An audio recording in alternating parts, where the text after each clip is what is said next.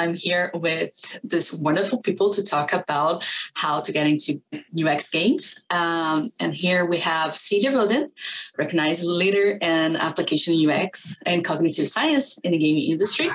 Celia holds a PhD in psychology and has over 10 years of experience in game development, UX strategy, and process in video game studios. Through work on Ubisoft, LucasArts, and director of UX at Epic Games, the famous Fortnite, she has contributed to many projects across multiple platforms, PC, consoles, mobile, and VR. Celia is also founder of Game UX Summit. Amazing. You guys should check this out. Advisor for the GDC UX Summit. Member of the Foresight Committee as CNIL, National Commission of Informatics and Liberty, and independent French administrative regulatory body. That's a lot, Celia. I know. You can just, it's fine. This is just me. Hi, everyone. Oh. I wrote books, so it's okay. Google Celia. Yeah. Tons of things that she already did for this industry, plus books, publish it. We can talk more about it. Nah, it's okay. Our next here is Felipe Cumaru. Is an experienced designer, experienced in mobile applications and games, focused in visual design, information architecture, and UX. Currently is working at Cloudhead Games as UX UI designer and an award-winning pistol whip game. That's for VR. It's an incredible game. Check it out too. Previously, he worked in several games in VR platforms, mobile platforms, and Blackriver, game studio of Samsung R&D Institute. Welcome, Felipe. Thanks, Vivian, for the invitation. I'm really glad to hear with you all. Awesome. Rich Riedlin here with us is a seasoned user researcher with emphasis on entertainment and video technology. Rich is experienced in broad swatch of methods of applying them on a dig deep into user thought and behavior. He founded a UXR program at EA and is currently leading the game's user research effort at Oculus. Welcome, Rich. What a profile. Hi, everybody. Awesome. Oliver Donald from UK spent the 4 years here in Canada, 3 of them. He's been lucky enough to work in the games with this team at Rum HR. He partnered primarily with, but not limited to, creative industries such as games, VFX, animation to elevate intelligent teams, build world-class candidate experience, and mature recruitment and HR frameworks. Oh. Hi, everyone. And me. I'm a broad designer with a little bit of 10 years of experience in products, web and mobile, but about 4 to 5 years already exclusive to UX and apps for games. So currently I'm working at Kabam as a UX designer for Marvel Contest of Champions. And I previously worked at Minecraft for a PlayStation platform. Hello. So we're here to talk about requested topic, which is how to get into game UX. How you do that? I hope that this panel kind of like brings up to light what you guys have been requesting most. We recently did a poll and to see what you guys have as a question. So I hope we're able to answer all of them. So we have actually selected a few to talk about it. We're gonna cover as much as we can. So to start, let's talk about portfolio. What do hiring managers look in a portfolio and how we can make ourselves stand out? I can kick it off if you want. From the conversations that I've had with hiring managers, and not being myself one specifically in UI UX, but I think there's a couple of key elements overall for everyone to consider, which not everyone does. And this is going to sound really basic to begin with, but I would say keep it simple and show a very clear thought process from start to finish of whatever application that you are presenting, with wireframes, prototypes all the way through. We want to see clear documentation, well written out, but not over elaborate. And then when it comes to, I think that's just a very basic portfolio representation. But then when we're talking about going into games specifically, the things that I think that make make portfolios stand out. And a bit of advice, I suppose, before doing this is to take a look at the job description that you are applying to. And hopefully with it being well written, you should get an understanding of what are the kind of key elements of what this role is. There might be something a bit more specific to research at the beginning of the UX process, whatever that might be. But those priorities should be there at the top. So kind of take a look at those and put those front and center of who you're applying to. The second piece I'd probably say around going specific with portfolios and the teams that you are applying to is to shift the topography or the UI on your portfolio to kind of represent who you are applying to, like follow similar themes, follow similar color patterns, color schemes, design, kind of make it on brand. So it shows that you are kind of understanding how to build what they're building. Recently, actually, it's not necessarily UI UX, but it was art. A candidate that I was speaking to didn't have this on his portfolio, but we were working on a RuPaul game.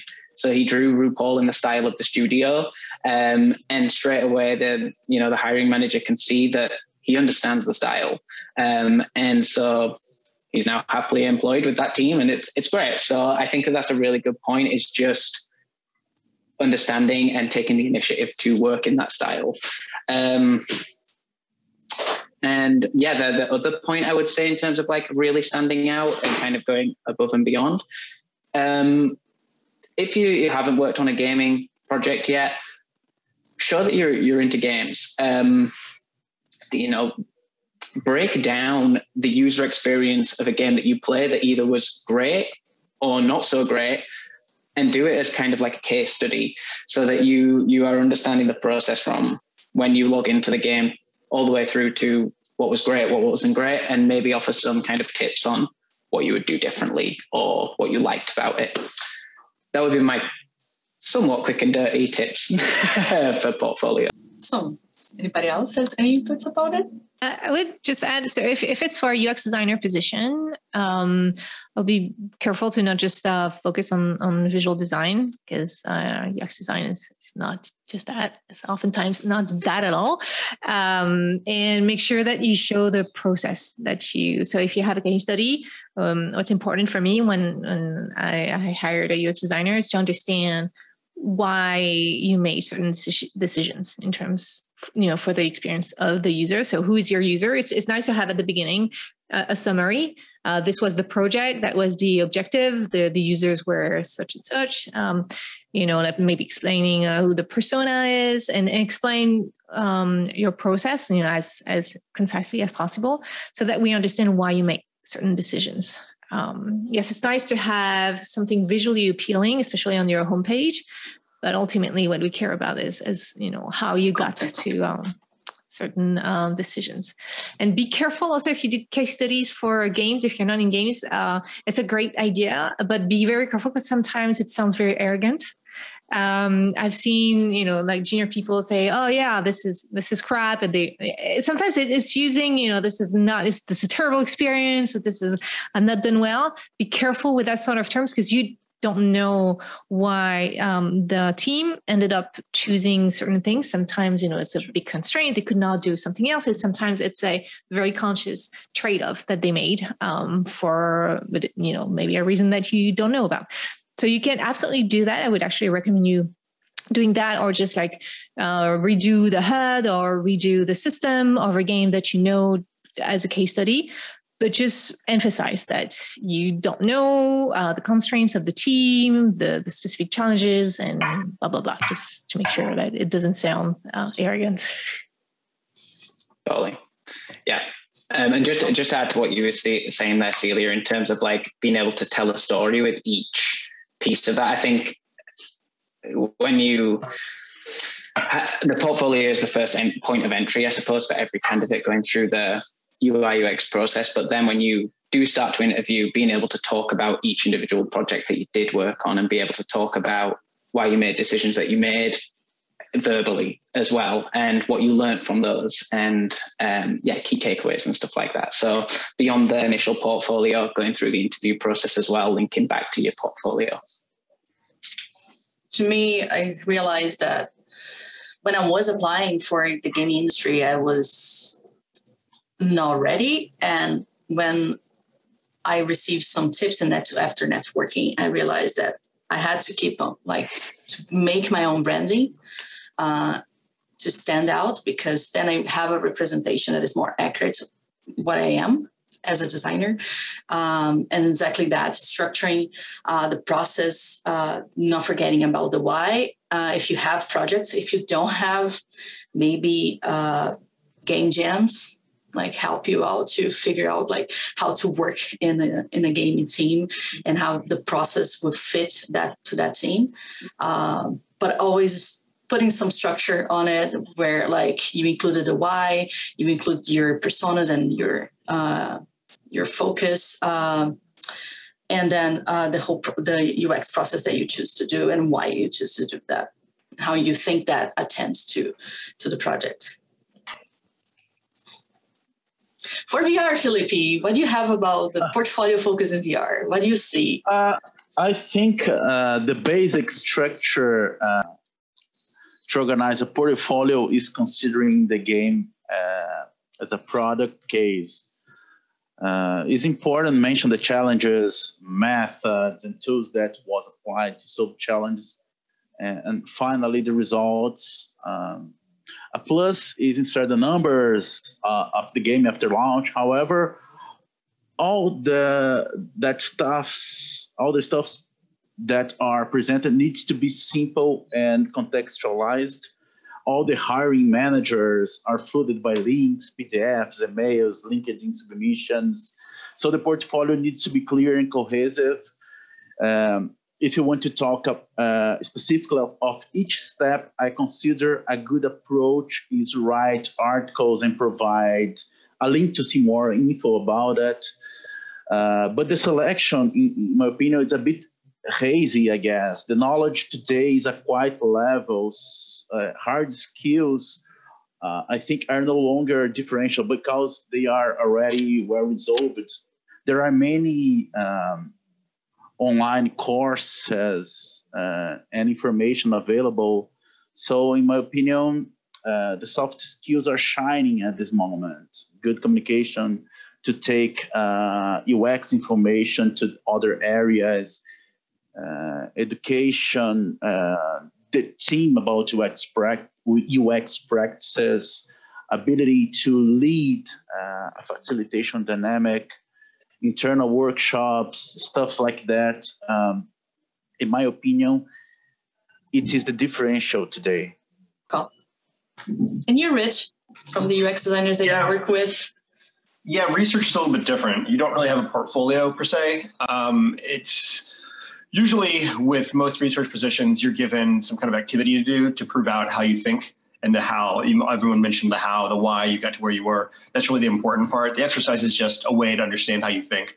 And if that isn't presented to you, then I was going to echo what other people are saying. If you want to get into games, but you've never been in it, you need to demonstrate that you understand games. I see a lot of times researchers that have never worked in games and they don't play games either.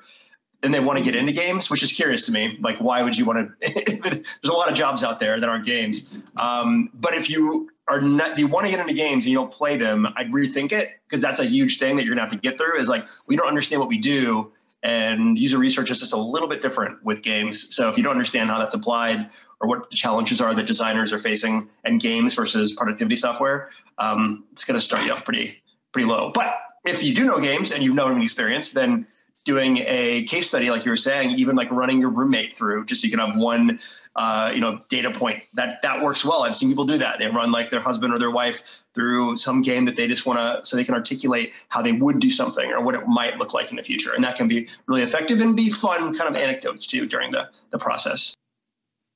Awesome. Let's move to another question here about portfolio still. As a plain old average UX designer, what sort of projects do I need to look into adding to my portfolio transitioning to game UX design? I consider it was my situation before starting game industry. My first thought was, despite entertainment industry, the game per se still remains a product. So present a solid product vision could be a good approach. However, an app or website basically needs to solve a problem. A game is more emotional, introspective, and abstract experience. So it might be interesting to put some personal projects or studies, for example, a usability evaluation, keep in mind the particularities of a game, or study to improve the interaction of an interface of a consolidated game, or even try develop some personal project focusing on experience, whatever. What it means, it's important to show some repertoire in games. For example, when I decided to move for game industry in 2014, I started this journey in a university, in a specialization course in game development. So the plan was grab knowledge, doing network, and put some efforts in most of my class projects to use it as portfolio. Fortunately, it worked for me. In short, it's important to demonstrate your passion, knowledge of games, no matter how. It's my point of view. I think it depends. I think it can depend on what studio you're applying to and what type of product they're making. I feel like mobile versus web applications are somewhat different and have a different user experience. So I would, if you're applying to a mobile studio, maybe have some mobile examples.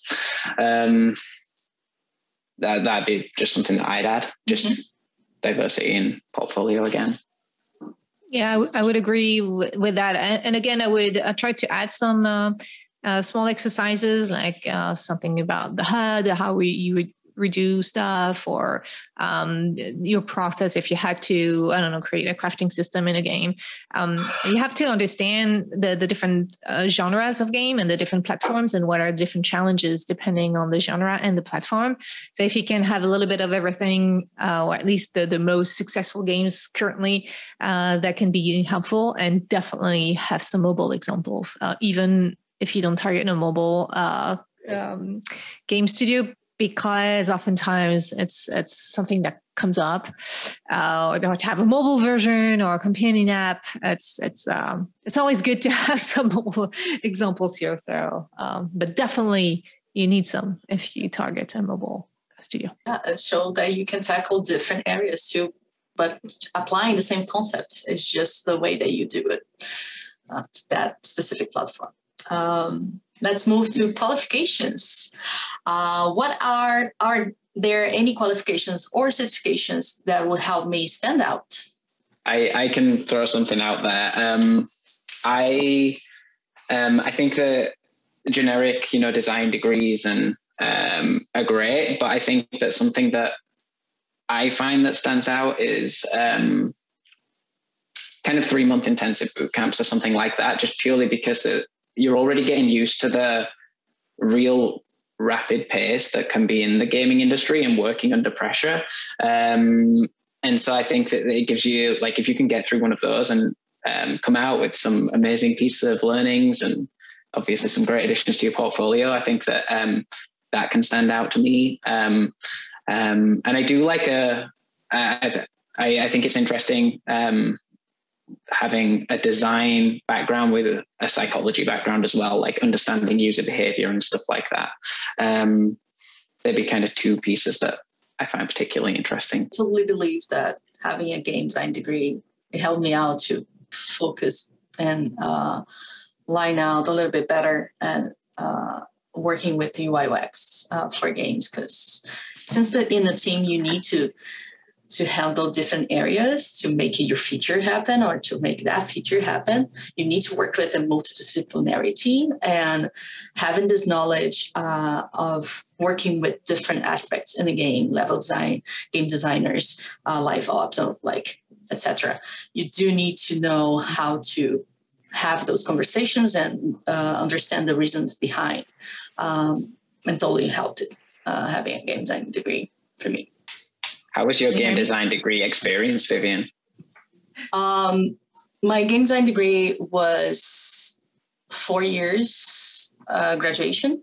It was back in Brazil, and tried to align exactly to different platforms. So every 6 months, I would deliver a full game from business plan to the final product in a box with the graphic design in the box for different platforms. So I did mobile. I did Unity was the way to go, especially because the market in Brazil is heavily Unity based, because we do a lot of mobile games now. Unreal is very strong, at least like.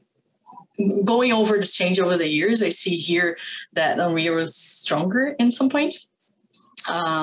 But we did for all platforms. And it was interesting to have the fine tuning for each one of them, and having this knowledge of the process and how a business plan, a pitch will work until the final product. So it's a really good, it really talks exactly, aligns with what the market is requiring.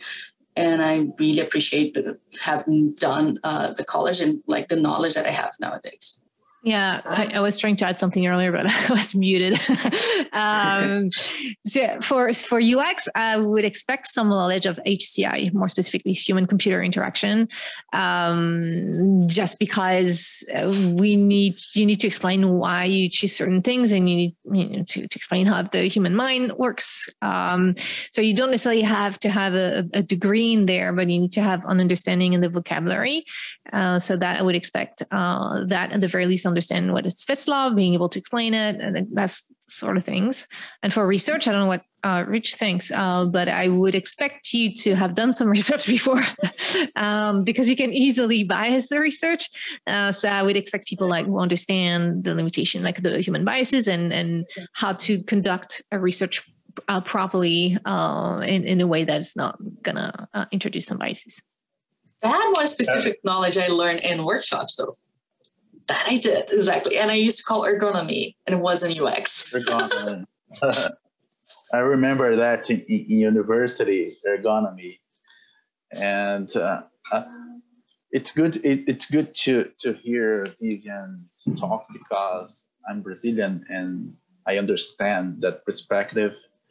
So in my point of view, there are many free and paid courses available, and we cannot forget the formal way to grab qualification through university in designing courses, philosophy, or science.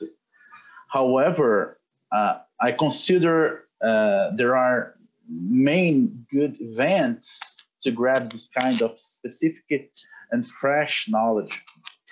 GRUX conference like we did, and Game UX Summit that I have opportunity to participate twice. The first one in Canada and the other one in France, DevCon, Reboot, and GDC, of course. The knowledge which the professionals bring to these events is worth a lot. And besides awesome talks, some of these events has master classes with great professionals. In the Game UX Summit of 2017, I was in a really impressive masterclass with David Lightbound. And I remember Celia was leading another one at the same time. So I consider these events a good way to grab some qualification. It's my point of view. Doesn't replace the practice though, but it's a good way to start. Yeah, for research, as Celia said, some kind of background in HCI is something that is pretty basic to come into. But the cool thing about research, and I think most professionals agree, that good researchers come from all different backgrounds. So there's people that are, had a history degree. I mean, you're gonna have some kind of college degree generally, so history degree, or I was a creative writer, that was my undergrad. And then I went to grad school for a little while. Didn't even graduate grad school because I started getting work. And I was like, well, that's why I went to grad school. So, and then, 20 years later, I'm where I'm at. And so I learned a lot from grad school and continue to read and educate myself.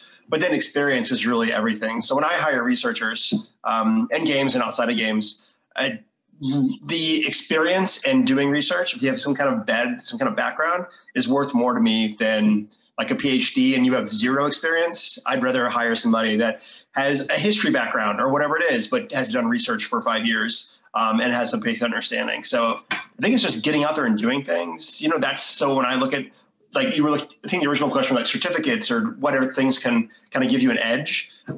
If you want to get into it, any kind of experience at all is really what I look for. If that's internships, I would have told my past self to do a lot of that. So if you're just starting out, just get any kind of internships, get any kind of real world knowledge, and that's invaluable.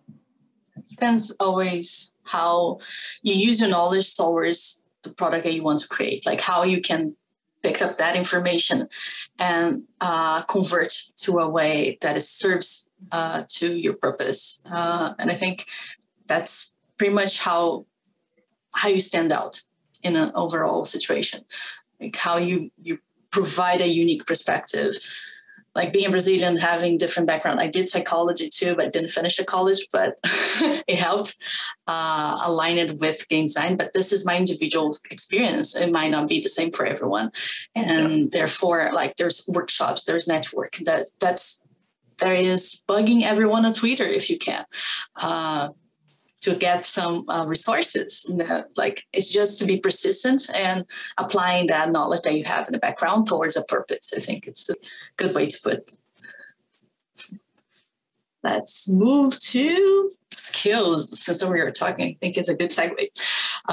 Can I move to UX after joining like a company? As an example, I'm in QA, I'm going to move to UX. So what the resources are recommended to someone making the industry transition inside of the same industry? So that's a very interesting point because a lot of people get into QA as a door for the gaming industry. It happens a lot. And how we can apply this knowledge to UX. Yeah, so I actually did work with some people in QA and to see if they wanted to transition. It's absolutely possible. I would recommend you to find a mentor to help you out, and to so you already have a lot of practice and you understand the game industry, so that's great. So now it's more about understanding the theories behind UX. So again, HCI, or if it's research, what's important when you do research, why it's harder for QA testers to find problems in the UX because you know the game too well. So that's the sort of thing. So find a mentor that can accompany you. And there's a lot of online courses that can help you have a better understanding of the theories behind UX. There are a few books as well. So that can help out. Yeah, I second everything she said. Yes, for sure. As well.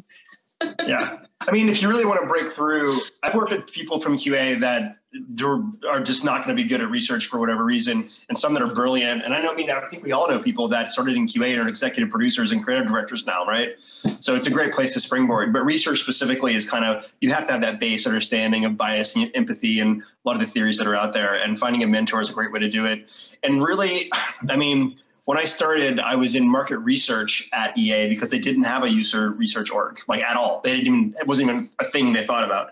And so I kind of had two jobs. I was trying to do user research while I was doing that to kind of get a foot up and learn and kind of do things. So I'd imagine that'd be kind of what it is. You're doing your QA job. And if I worked there, I'd say, yeah, you can help. And I'd teach you some things and you can run some usability tests or something. But you'd have to do that on top of the work you already have. But, it pays off because over time you could get hired to do that. Awesome.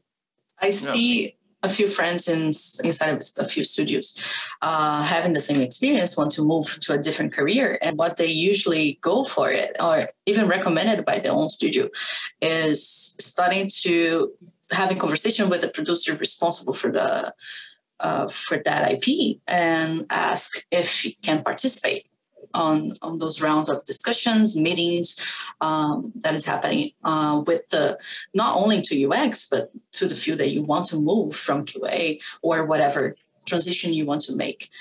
But be more part of the day-to-day duties and even trying to get more, try to get some feature or something to work on and help someone on the feature. It kind of teaches a lot. Oh. Second part of skills, do UX design skills transferable?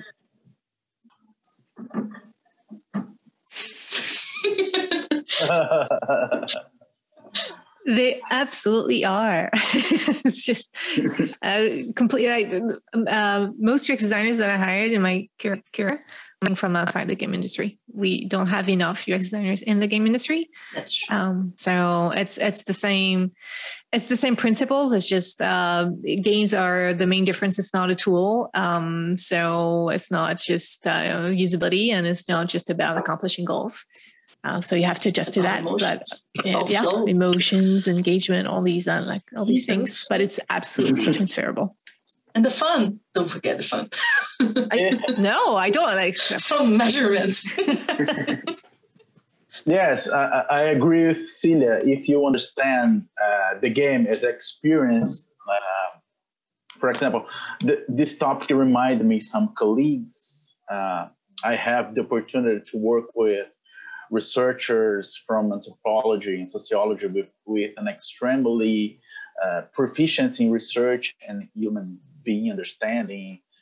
The same way, I have also worked with colleagues coming from computer science, for example, with a good background of technical and product requirements, testers with a good experience with documentations and use cases covering. So in the sense, the most important thing, I guess, is have a proper mindset. But I noticed some convergence points in all of these examples, like empathy, presentation skills, and public speaking, ability to make sense the data and transfer to the rest of the team or other areas, synthesis, ability to create opportunities and insights from data. And yes, finally, another point is the ability to offer the solution. I mean, understand the culture of company and the UX maturity and the resources that you have to work with. It's my point of view. It's funny, talking about data, it's something that I realized comparing those markets, like not game UX, but web and e-commerce, and comparing to gaming, data has to be interpreted really well because we're dealing with emotions and people, and it's a very tricky thing to do. So working with researchers helped a lot because we can't kind of like have this alignment with what exactly that means instead of just picking up the data crude as it is and just working with. It's a very dangerous thing to do without actually translating that to the perspective, what it was the occasion, and being very, very careful to work with data. Sure. Let's move to game industry. Is a very specific one, and I think it's a segue to what we were already talking about, mainstream UX versus game UX. I think we kind of answered before. Both are very, they kind of drink from the same fount. But I don't know if I'm saying this correctly, but they kind of like navigate the same space, dealing with people, and the heuristics are the same. The rules, HCI rules are the same. But the game UX added up the fine-tuning with dealing with game design and working on features and how you're going to tailor that experience to a game, making fun and promoting the flow and etc. But what do you guys think? I agree. Yeah, I mean, all those things you said are right. Yeah, but I think we keep saying the same kind of thing over and over, which is you really need to understand games. You know, like all of your skills will transfer, but you have to understand what games are and how they transfer and what the differences are and we're looking for. But I mean, yeah, all your skills will transfer. You just have to know how you're going to make them work, and the questions will be a little bit different. You know, like for instance, you know, when I worked at YouTube, I never looked at how hard something was, like the challenge of something. And it was like, oh, it's not challenging enough. Like no one ever said that, right? But in games, you say that all the time. Like, oh, it's not challenging enough. People aren't having fun. Let's make it harder. You know, like, so there's little things like that. But if you don't play games, you know, it's not gonna make sense. And it's not just playing for, it is playing for fun, but also having a tuning how to criticize that game and how to have the takeaways from that game. Not as a user only, as a player, a user only, but also as a professional view of the game. Yeah, no, not opinions, analysis. Exactly. The ideas guy. Don't be that. The next question for gaming industry, and we're about to finish. What is the essential arguments for how to persuade people to invest in UX when speaking to organizations with a low level of UX maturity? I think all of us been there. No. Even though we're not working with teams. It's hard. It's freaking hard. But how to explain that to them, like ROIs, like how do you propose that to a company? Well, I'm working on building a second user research department now, doing it at Oculus. And basically it's the same thing I did. It is the same thing I did. Don't stop, please don't stop. Do it. Yeah. and I kind of have this philosophy about doing it. And it's, I don't know if you've ever seen the movie Big Night. It's this movie that was in like around 2000, Stanley Tucci and Tony Shalhoub. And Ian Holm, and it's about these Italian brothers in New York in the 50s, and they're trying to create this restaurant, but they want to serve Americans. They want to serve Americans like authentic Italian food, but Americans aren't ready for that yet. And Ian Holm is this other Italian guy who's a very successful Italian restaurant, but it's more of a mix, right? And so they ask him, how is he so successful? And he says, well, because first you have to give people what they want, and then you can give them what you want. And that's kind of like what my kind of modus operandi about how I set these up and how I work within an org that is immature or doesn't see the value in user research is starting with what they want. And what they want is usability, right? That's what they want. They don't understand the breadth that can be offered from user research. So they want usability first. They'll probably call it a focus test, like who cares? But that's what they want. And when they start to see that they don't have to give you a lot to get a lot back, the value that they're going to get, the impact that it's going to have on their game, and just walking through the process, making them a partner, because they might be exposed to like market research, which only comes towards the end, and it's more of a focus group. It's really not going to change. It's not going to be that helpful for them. So once you start doing that and showing them along, you're giving them what they want, and they see the impact. They want to have more. They want to have more of it, and you start to give them more of what you want, what you know that they should be asking for too, which is things in the very beginning, longitudinals, a basic understanding of heuristics across the board, all kinds of stuff that you can offer them, and they start to go, oh wow, this is great. And before long, they can't live without it. And then part of that is, it's just one person to start. It's always just me. And then they say, we have to have this. How can we get more? Well, I need more people. And then the organization just kind of grows from there. And with the organization and the trust that you build, it becomes part of the culture. It takes a long time.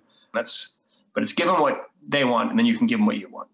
For them to put forth the effort to do it for the value they get. It's just something that like, oh, well, this should definitely be part of our process. Why wasn't it before, right? So... Building trust is like something where you're saying, Rich, is really, really important.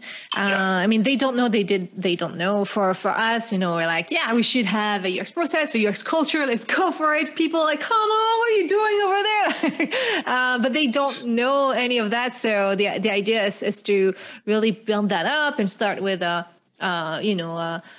quick wins, and so then more people are going to be excited about that, and then you can start to grow, just like in games. And you start to show, you tease them, and then a lot of people are going to get excited, and then say, yeah, but now we need more resources. We need to hire more UX designers. We need to have a bigger lab and have more researchers, and this is how you can get there.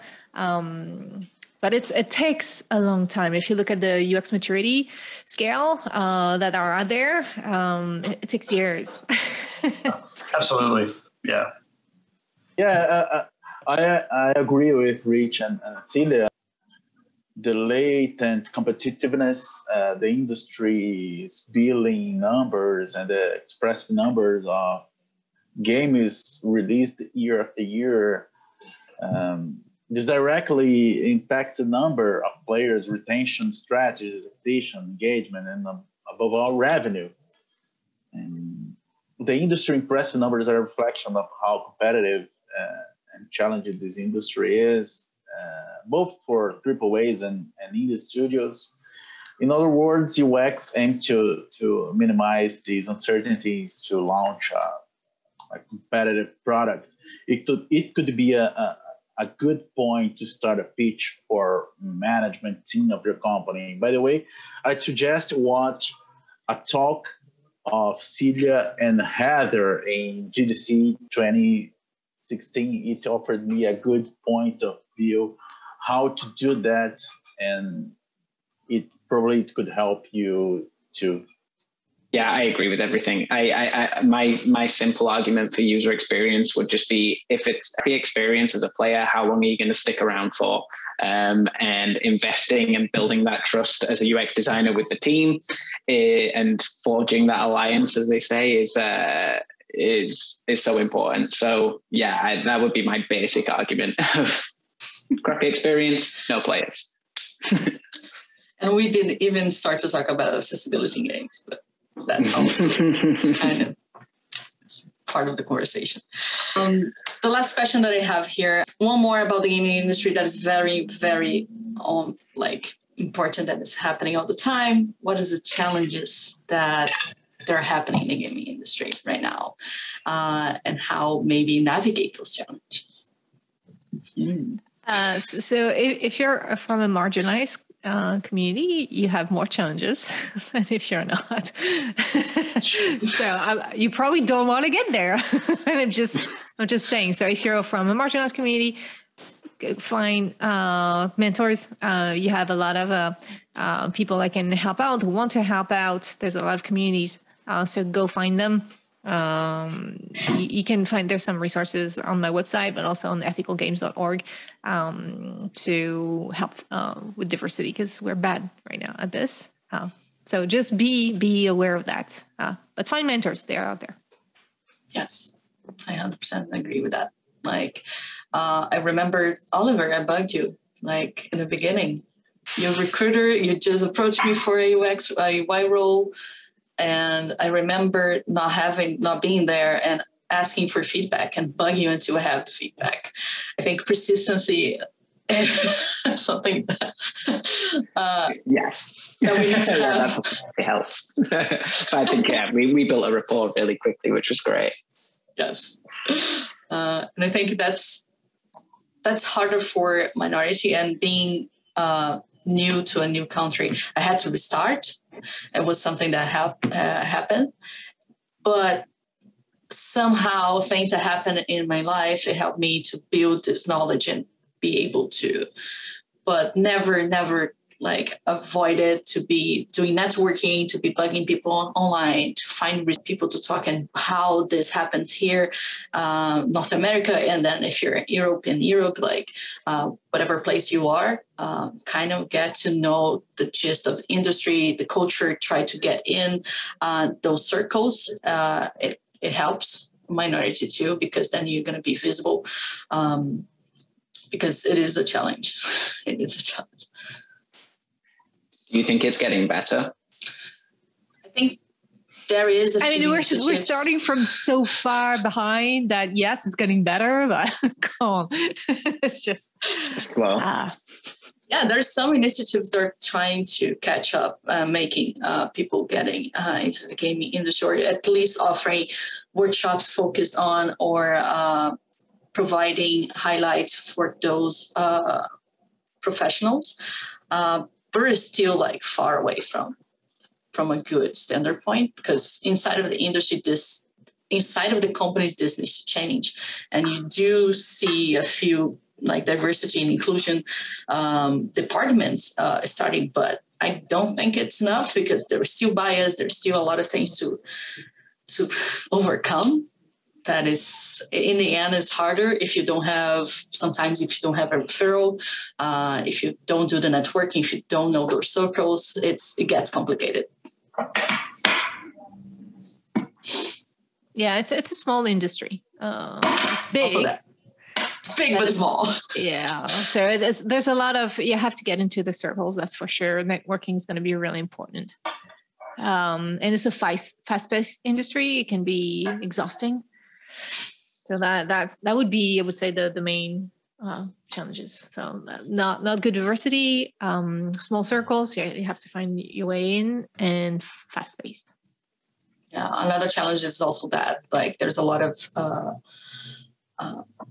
people working overtime, and that's just a practice, and we kind of like, we do because we love, and you end up trapped it on that kind of thought, and not a good behavior, not a good mental health initiative from your part, but you kind of like you feel pressure to go and just do it.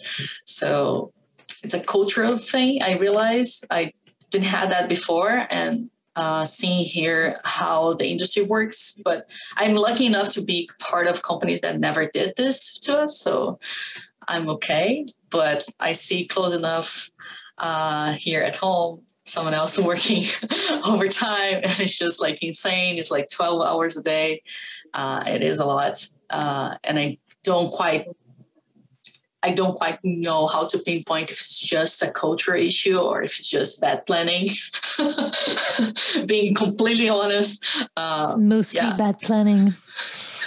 Over scope. True. Hey, Viv, can I add two more challenges on this? Go for it. The first one that I noticed is the gap between the scientific knowledge and the industry projection, and how to translate this knowledge in a simple way to developers, how to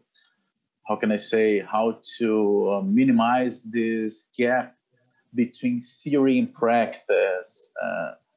And the second challenge that I noticed is how to reconcile the requirements of a game with the expectations, aspirations, motivations, and behavior of players and stakeholders who may or may not be influenced by the trends and changes that are happening, and do it in a considerable time to face off other simultaneous launch. Yeah, it's tough, I guess. So it's my point of view. That's why like people don't stay that long in the industry. Yeah. Sure. I don't have a magical answer for I wish to know how to fix things, but doing that, those initiatives, like calling out people to be part of the industry, I think is a good point of start. If you're interested, if you love that, if you really see yourself doing that for life, people with different backgrounds perform better, and diversity is a requirement even to change the smaller things or the old outdated practices. I think we need to start to push for those changes, but together. And start small, like Rich did. Yeah. And also, I've found in my career it was really nice to leave and come back again. So like I would, just because you want to be in games, if you're there for a while and you're starting to burn out, you can come back. There's no reason you can't. And actually you might probably come back stronger. You know, if you go somewhere else and work on whatever it might be, learn from different people outside of the discipline, come back to games again, you're going to bring in perspectives that they hadn't thought about before because you got out. So you can kind of do that. Also gives you a little bit of perspective about a lot of things, about the industry, about working hours, about pay. So going from EA to Google was very quite eye-opening. I think that's it for our panel.